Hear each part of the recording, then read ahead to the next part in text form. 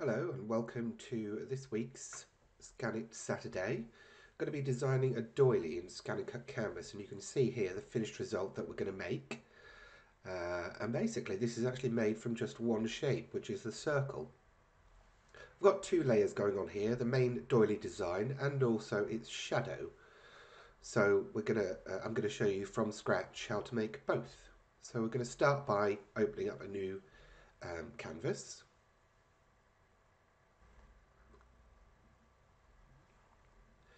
Now I'm going to go into my basic shapes and choose the circle. That's where we'll start our design. I'm closing down the shapes window at the moment because I want to open up the properties window and I didn't want the screen to be too cluttered. So I've got my circle selected. I'm going to drop that down to about 1/2 inch just by typing that in the properties panel, and then I'm going to move it onto the canvas, and I'll probably zoom in as well so you can see what's going on. So there's our first circle.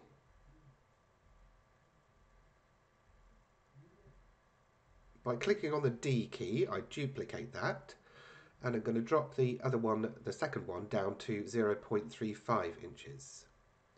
Selecting both by clicking and dragging over both shapes, and then using my alignment tools to align it vertically and horizontally, so that I've got both over the top of each other there. And then I'm going to subtract, and that's going to punch the top shape, the smaller circle, through the bigger shape, the larger circle.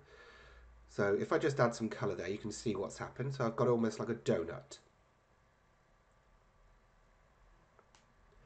By pressing the D key twice more, I've got two more duplications of that shape now, and I'm just going to loosely position them where I want them to be.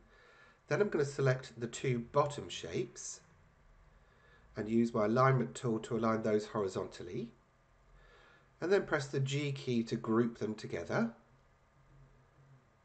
Select all the shapes and then use my vertical alignment tool to make sure that individual one is at the top. Now what I can do is ungroup the bottom two by pressing the G key when they're selected. Select all of those shapes together and then weld them. Now I've got the basic shape for the things. I'll just zoom in a little bit more so you can see clearly there.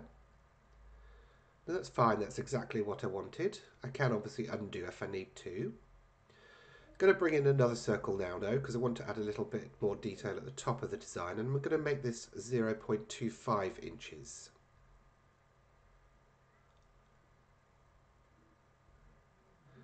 This is going to be moved to the top of that trio of circles.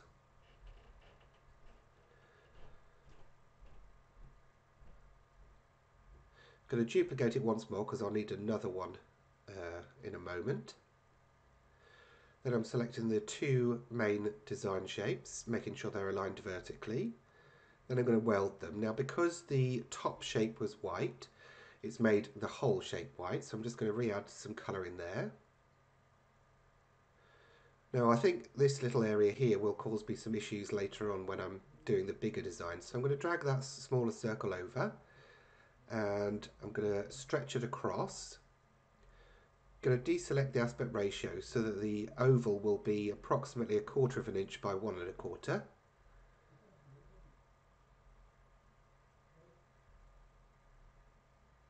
Then again aligning on the central axis or the vertical axis, I'm going to then weld them all together. Good, okay, that looks good. Now I'm going to zoom out a bit now because I need to work at a bigger scale. Do need to bring in another circle, so I'm dragging that in from my basic shapes palette, and I'm going to make this exactly 4 inches in size. Now because I had the aspect ratio unlocked, I'll have to type in both dimensions, and I'll just turn that back on in case I need it again. Now what I'm doing is I'm just dragging the little circle pyramid, I guess you could call it, roughly into the middle of that circle and attach to the edge. Going to press duplicate, D for duplicate, and then move my cursor over the little green dot at the top, hold down the shift key and rotate, and you'll see that's rotated it by exactly 45-degree increments until it's got to 180. Just moving it again a little bit down, And then I'm going to select all of the shapes so that I can again use my alignment tools and align it vertically. Now I click on the first shape and hold the shift key and click on the second rather than clicking and dragging because I just want the two smaller shapes selected. Press D to duplicate, hold down the shift key and rotate, and then just nudge it to where I need it to be. Repeat that process 2 more times, as you can see me doing here.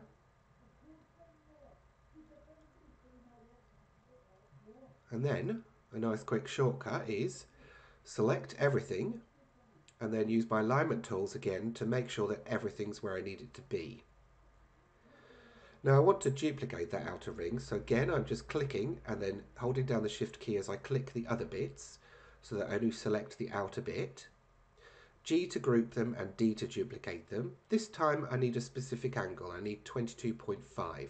That's halfway between 0 and 45. Again, using my alignment tools to make sure they're all perfectly aligned. And now, as they are, I can use my weld function to weld them all together. Now that is our main design pretty much done. I'll just zoom in so you can have a closer look. And you can see what's going on this screen. Perfect. Okay. So I think we're just about ready to go ahead and do the shadow layer. So I'm going to select the main design, go into Edit and choose my Offset tool.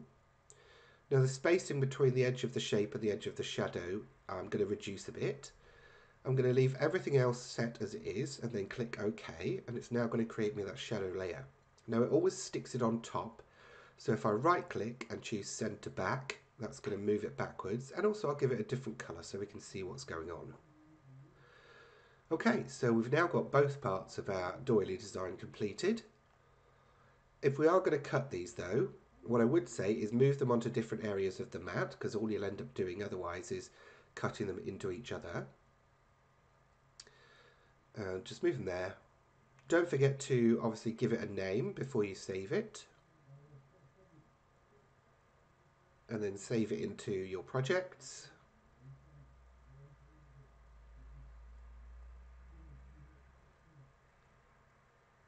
And then obviously if you want to download it to cut on your Scan and Cut, just click on Download and then choose the option that's most appropriate to you. Whether you want to download it to your PC to get it onto a USB stick, or whether you want to use the wireless transfer if you've got that option available to you. Now that's about it for this one. I hope you've enjoyed it and I hope you'll make use of it. Please don't forget that there's many more videos on my YouTube channel, and you can also find me in all of these other social media locations. Thanks for watching. See you again soon.